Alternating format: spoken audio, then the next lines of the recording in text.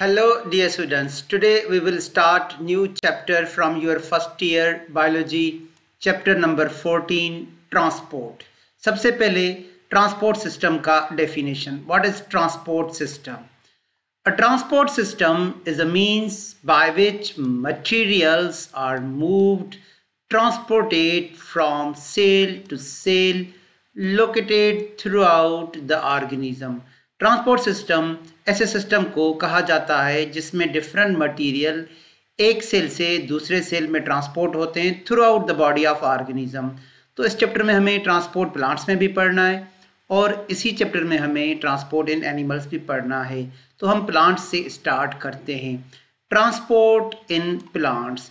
Dear students, plant में जो transport होती है वो 3 लेवल्स पे होती है। Transport in plants occurs on 3 levels. पहला जो लेवल होता है वो across cell membrane, water, gases and solutes move in and out of the cell at the level of cell membrane. और दूसरा होता है शॉर्ट डिस्टेंस ट्रांसपोर्ट। इसमें क्या होता है कि जो फोटोसिंथेटिक सेल्स होते हैं उनमें पहले ग्लूकोज बनता है, फिर वो सक्रोज में चेंज हो जाता है और फिर वो सक्रोज फोटोसिंथेटिक सेल से फ्लोएम के सीव ट्यूब सेल्स में ट्रांसपोर्ट कर दिया जाता है। इसको कहते हैं शॉर्ट डिस्टेंस ट्रांसपोर्ट। और जो तीसरा है डियर स्टूडेंट्स वो है long distance transport. This is conduction of water with dissolved minerals and food along the whole plant body through xylem and phloem. तो इसमें वाटर और उसके साथ साथ जो उसमें डिजॉल्व मिनरल होते हैं और इसके अलावा फूड को पूरी प्लांट बॉडी के अंदर ट्रांसपोर्ट कर दिया जाता है xylem और फ्लोएम वस्कुलर टिश्यूज के थ्रू। इसको कहते हैं लॉन्ग डिस्टेंस ट्रांसपोर्ट। तो आज हम पढ़ेंगे Uptake and transport of water and minerals. Dear students, soil is the source of water and minerals for plants. Soil source है प्लांट्स के लिए, वाटर का भी और उसके साथ साथ मिनरल्स का भी। देखें कि अब ये वाटर और मिनरल्स प्लांट कैसे अपटेक करते हैं रूट्स के through. They are taken up by roots. तो उसमें कुछ प्रोसेसेस इन्वॉल्व होते हैं। Various processes are involve in Uptake of these minerals and different molecules. Dear students, 5 ऐसे प्रोसेसेस हैं जिसके थ्रू मॉलिक्यूल्स, मिनरल्स और वेरियस आयंस को अपटेक किया जाता है। पहला है सिंपल डिफ्यूजन, दूसरा फैसिलिटेटेड डिफ्यूजन, तीसरा ऑस्मोसिस, चौथा इम्बाइबेशन और पांचवा एक्टिव ट्रांसपोर्ट। तो डियर स्टूडेंट्स, सबसे पहले हम स्टार्ट करते हैं सिंपल डिफ्यूजन से। डियर स्टूडेंट्स, हम पढ़ रहे हैं plants transport across cell membrane और सबसे पहले हम डिस्कस करते हैं सिंपल डिफ्यूजन को। What is simple diffusion?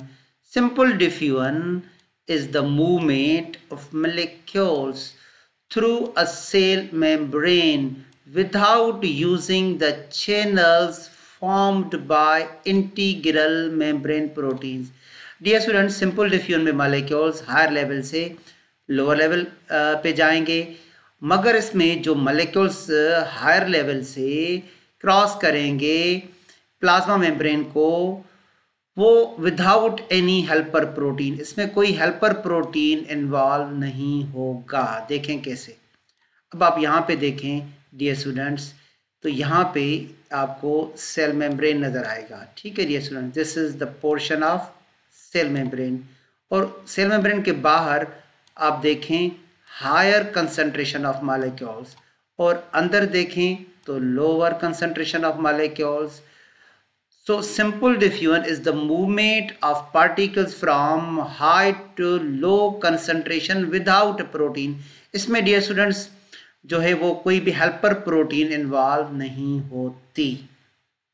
तो अब आप एग्जाम्पल पूछोगे सिंपल डिफ्यूजन का, तो एग्जाम्पल ले लेते हैं एक हम सिंपल डिफ्यूजन का। One of the classic example of simple diffusion is the movement of gases across the cell membrane. तो डियर स्टूडेंट्स, जो ऑक्सीजन का डिफ्यूजन होता है या फिर जो कार्बन डाइऑक्साइड का डिफ्यूजन होता है वो सिंपल डिफ्यूजन होता है। फॉर एग्जाम्पल, ये जो आपको सेल मेम्ब्रेन के बाहर ज़्यादा कंसंट्रेशन में मॉलिक्यूल्स नज़र आ रहे हैं, for example these are the molecules of molecular oxygen, जैसे आप और हम रेस्पिरेशन करते हैं, प्लांट्स भी डियर स्टूडेंट्स रेस्पिरेशन करते हैं।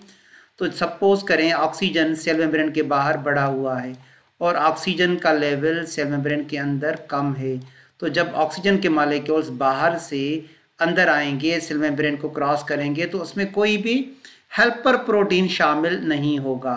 इसको तो हम और आप सिंपल डिफ्यूजन कहते हैं। सिंपल डिफ्यूजन के बाद हम आते हैं फैसिलिटेटेड डिफ्यूजन की तरफ। अब देखते हैं कि फैसिलिटेटेड डिफ्यूजन किसे कहा जाता है। Now facilitated diffusion. What is facilitated diffusion?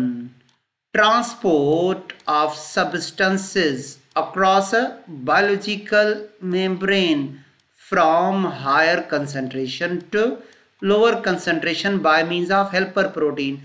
तो dear students, simple diffusion और facilitated diffusion में ये डिफरेंस है कि facilitated diffusion में helper proteins इन्वॉल्व होते हैं, जबकि simple diffusion में वो हेल्पर प्रोटीन्स इन्वॉल्व नहीं होते। ठीक है डियर स्टूडेंट, और सबसे पहले हम डायग्राम को देख लेते हैं।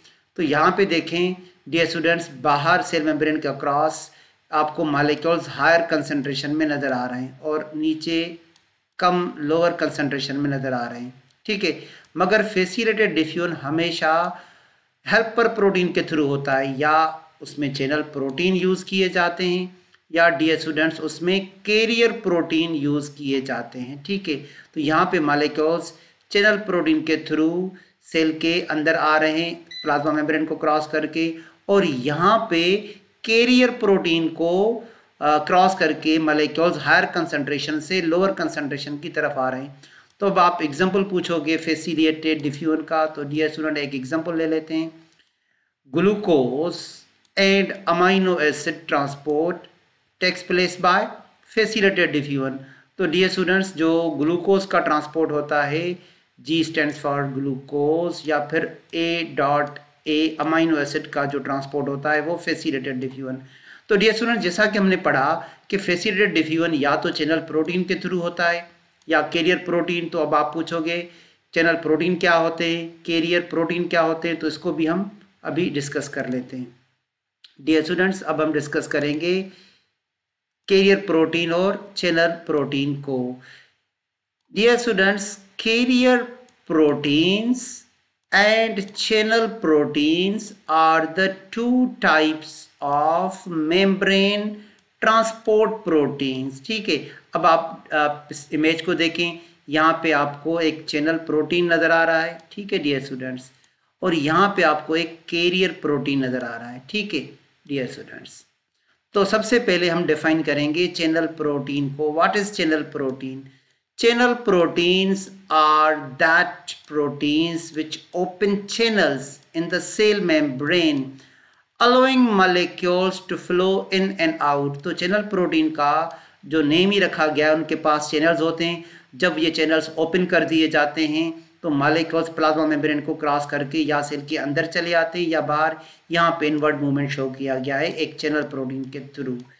और डियर स्टूडेंट, अब आप पूछोगे कैरियर प्रोटीन किसे कहते हैं? This is definition of carrier protein.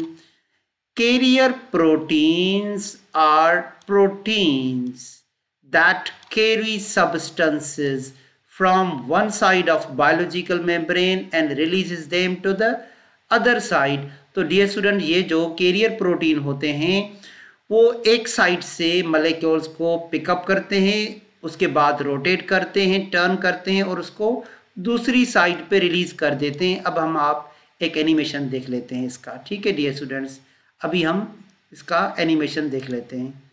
Here you see dear student, this is the animation of facilitated diffusion. तो यहाँ पे चैनल प्रोटीन को यूज किया जा रहा है और यहाँ पे देखें आप कैरियर प्रोटीन।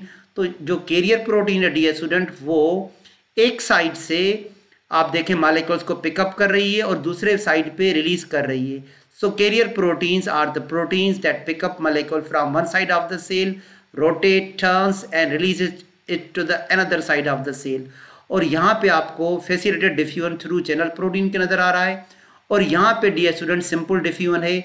सिंपल डिफ्यूजन में आप देखें कोई भी हेल्पर प्रोटीन इन्वॉल्व नहीं होता। So this is the animation showing difference between carrier protein and channel protein.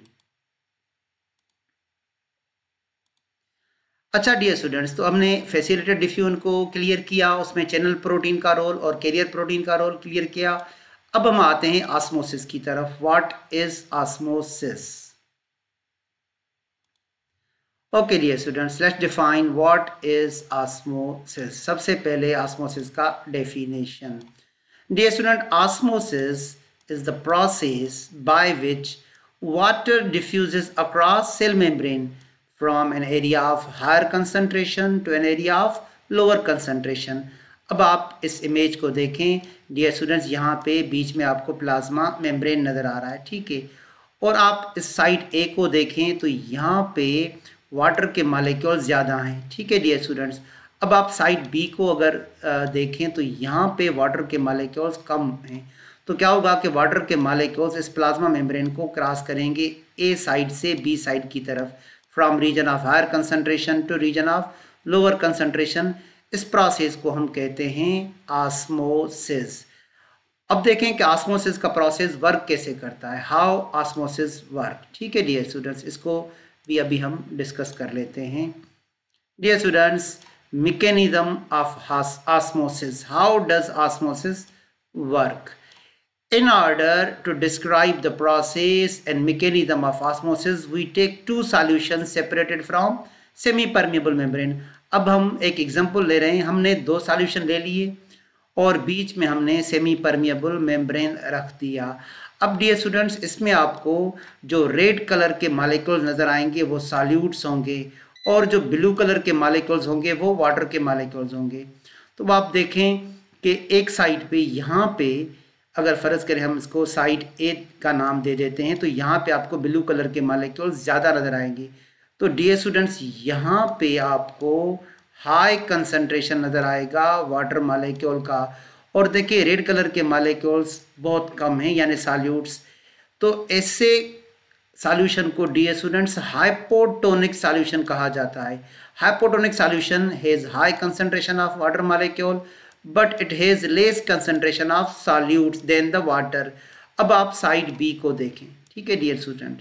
Side B पे आप देखें ये जो ब्लू कलर के मॉलिक्यूल्स हैं ये वाटर के मॉलिक्यूल्स हैं, वो कम हैं, low concentration of water molecule. मगर ये जो रेड कलर के सॉल्यूट वाले मॉलिक्यूल हैं वो ज़्यादा हैं, has more concentration of solute. तो डियर स्टूडेंट, ऐसे सॉल्यूशन को कहा जाता है हाइपरटोनिक सॉल्यूशन।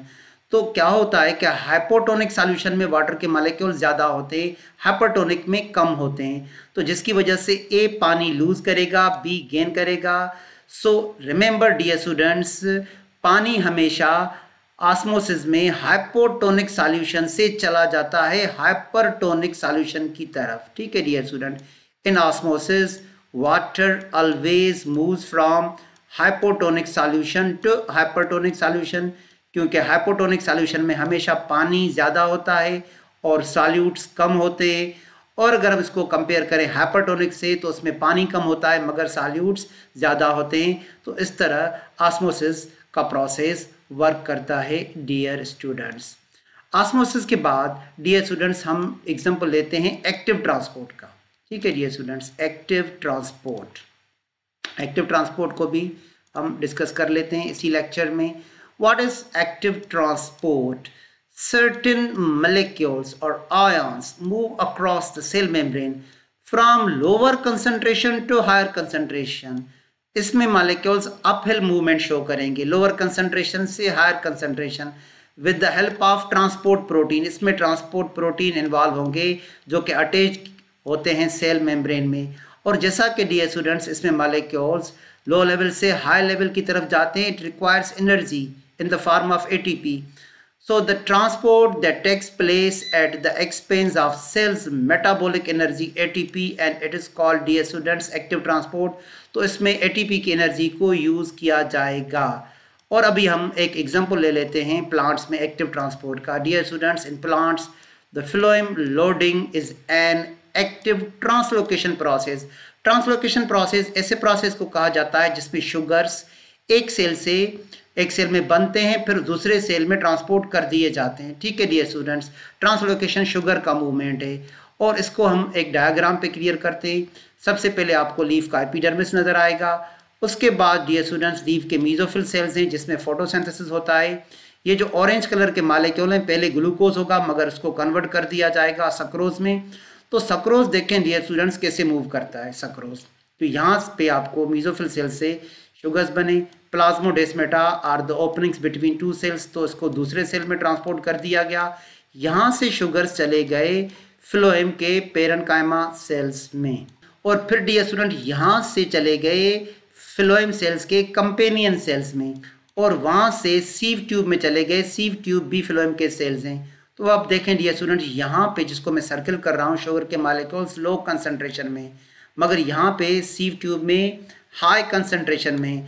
जब भी शुगर के मालिक्यूल्स लो लेवल से हाई लेवल की तरफ जाएंगे डियर स्टूडेंट्स, उनमें एटीपी की एनर्जी यूज़ होगी, एटीपी को ब्रेक कर दिया जाएगा एडीपी प्लस इनऑर्गेनिक फास्फेट में, और ये एनर्जी यूज़ कर दी जाएगी शुगर्स को अपहिल मूवमेंट करने में।